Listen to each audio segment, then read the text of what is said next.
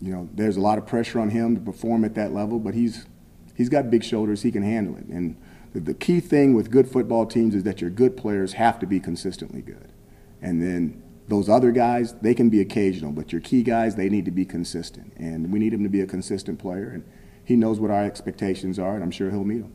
He loves to play the game. When you look at Cordy's eyes, when you talk about football, eyes, I mean, you're looking right through the middle, right to the windows of his soul. The guy loves to play, and I love playing games when he's next to me. I love playing games while he's out there. It makes me feel good, and it makes me feel safe to know that he's out there. Now, he's not going to be out there for a while. We need other guys to step up. I feel bad for him based off his personal, you know, situations that's happened the last 2 years. I feel really bad for him. I mean, Virginia Tech wasn't a winnable game last year.